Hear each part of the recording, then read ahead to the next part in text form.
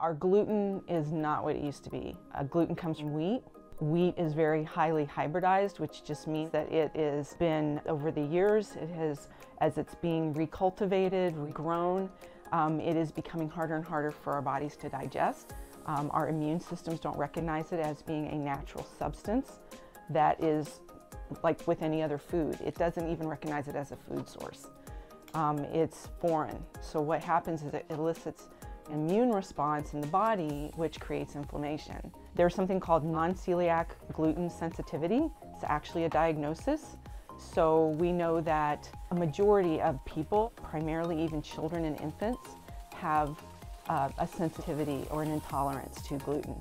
So even if you don't have celiac, which is, you know, we've known for 70 years, is an autoimmune condition. Now we're finding that there are many, many people who are showing symptoms of intolerance to gluten-containing products who aren't celiac. Sometimes people don't even know they have it. It can show up a day, 2 days after with symptoms.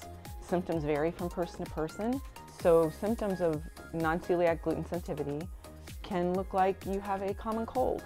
Gas and bloating, constipation, diarrhea, watery eyes, runny nose, sore throat, skin rash, fatigue, brain fog. All those things can be signs of an intolerance. And an intolerance is not the same thing as an allergy.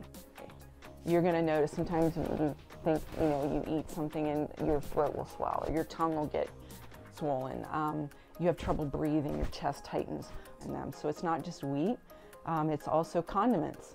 They put gluten in a lot of ultra-processed foods. So, and it's not always, you know, right there it says gluten. There are other, you know, names that the industry, you know, can call, or sometimes they don't even have to declare it on certain products. It's really important to become aware that it's even could be an issue, and then to know how to identify if it's an issue for you, and then where it could be coming into, you know, your environment, through your food sources, and then working to try to eliminate as much as you can.